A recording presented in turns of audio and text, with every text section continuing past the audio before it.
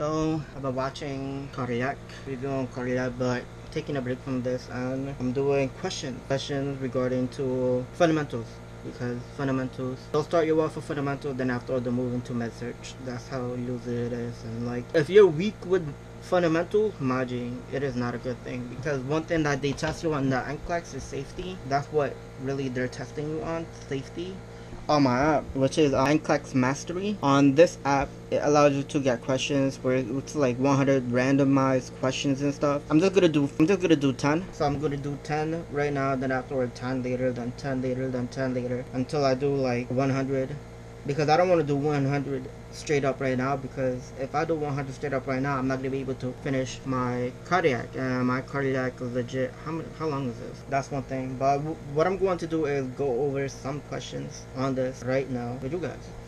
This is one question. This is how basically an Nclex question will most likely look like. This is one question that says, the nurse is teaching a mother on safety measures when caring for a 19-month-old. Which of the following statement by the mother indicates that the teaching provides the nurse regarding safety is effective? The key word is effective. There's two types of questions. There's need further teaching and effective, meaning the mother basically understands. So that's what the question is asking, and this is related to teaching to a 19-month-old, basically like a year and a couple of months old. It says a year and a couple of months old. At this time, at this age, you have to know, like, this age, you gotta put them on that they're 1 year old, so they're touching a lot of things, so security-ish, because they're touching things, and they might take out a knife and start like stabbing each other. Boom. And it has the explanation, accidental, blah blah blah, poisonous thing, because they're touching. Next, the nurse receives an order for an intravascular 3 years old patient. 3 years old patient, put in mind, this is a little kid. So, this one. Because this is, you need to know your landmarks. This is actually on the thigh outside, on the outside of your thigh, and that's the largest muscles. And boom. And it explains it. It's like, anterior, lateral of the thigh. Next, this is basically related to autonomy-ish, and they're asking the patient, like, the patient is basically saying, yo, like, I don't want to be mechanically ventilated, this and that, so what should I do? Blah blah blah. You gotta put them on DNR. DNRs, like, do not, stuff like this, you need a doctor's order. So boom, and that explains it. The physicians determines, like, the competency and stuff, blah blah blah blah. Next, the nurse is preparing to administer a subcut heparin injection. What angle? You need to know the angles, and that is a subcut. You're trying to hit into the fat area, so 45 degrees, and that's it. With this, you just need to know certain things. Oh, this is a math. Where's the calculator? Where's my calculator? Calculator, bro. Come on, man. When it comes down to math stuff, just put in mind that math stuff, for the Nclex, you're gonna have like a drop down calculator. You don't need to bring your own calculator. It's on the screen, but you need to know the formula. So they're asking for drip rates, stuff like that, right? They're asking for drip rates. So the total amount is 500. So it's 500. And it's being done over 1 hour. And 1 hour is basically 60 minutes. So you're dividing it by 60. And boom. Then after, from there, you multiply it with the drip rate, which is 15 times 15. Boom. 125. 125. And next. See, that's how it goes. The nursing student is preparing to administer an IM injection on the infant. The nurse preceptor instructs the students to use what side. And the key word here is the infant. And for an infant, the largest part is the legs, the thighs. Boom. Preferred side because it's the biggest area. Like, there's the gluteus, that one. It's not even recommended for adults, really, because if you're injecting there, you could hit like a nerve. So next, question 7 so far. A nurse is preparing to administer intravenous morphine when she notices that the patient's IV is swollen and red. So basically, there's a chance of phlebitis or whatever. What should you do? The first thing you should do is discontinue that, because you want to stop it. You don't want to continue it. You go to the physician, it's a wrap. You put compress and it's still running. You're not doing nothing. Check patency is basically pointless, because it says it right here. It's like a swollen and it's red. So it could be a lot of things. It could be infiltrated. It could be phlebitis or whatever, so you just want to discontinue it. Next, age-old, full thickness burns. Oh, that's not good. His total 34, total body. Someone called the unit claiming to be the patient's mother.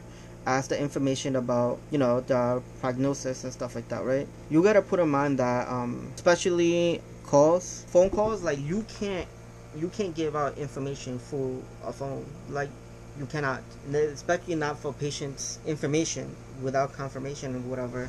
So you would think that to let me transfer to the physician, but really I cannot give you phone information on the phone, which is HIPAA. You gotta know HIPAA, my friend. A nurse manager notices that an increased number of incident reports are completed because of late medication administration around lunchtime. What action should you do? What action should you do? Staff, patient, no. That's pointless. No. Ask the staff to eat, no. Investigate, because you gotta assist, find out what's good. Know what I mean? You gotta find out what's good, bro. What's up? Last question until I go back to this. Nurse is preparing to administer a bedtime medication to a patient. Finds a filling unlabeled syringe. Whoa, what action is most appropriate? Unlabeled syringe, my G. You're not even gonna ask that. That's one, you're not gonna label it. For what? You don't even know what it is. You're gonna call previous person to verify the medication. That person probably don't even know. Administer the medication. Yeah, so you could have a malpractice. No, bro. Like, you're gonna throw that issue away. That's a fact, though. So that's basically first turn. And later on, when I do this, it's actually going to reset to 10. So I'm just going to consistently do 10 questions over and over and over and over. So I haven't been out throughout the whole day, so I thought it was nighttime, bro. Oh crap! Been home all day.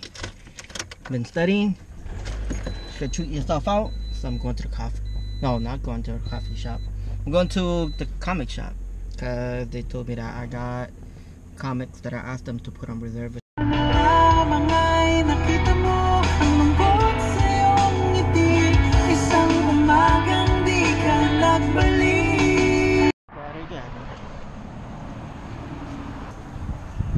Damn. Modernist, picking up my comics. And I'm about to put you on YouTube. Oh no. Bishop on that. Oh dear. Now they're going to be able to identify me. What are you doing? And we're going to do opening. Did you need help with that? You ready? Come, just hold it for me. Just hold it. Just gotta hold it. Hold No, it. I'm not touching that. No. Bam. There you go. Let it be Wolverine. Come on, bro. Come on, man. Oh, really, bro? Nah, you're good. Wolverine. Okay. I want a Wolverine or I want a Cyclops. Maybe you should have massaged the bag more. Because that would be cheating. I know. I know I just have that. And I'm out. Thank you very much. I'll see you next week. See you later. Next month? Next month. Isn't it next month? When does the comics usually come in? It'll be out next week.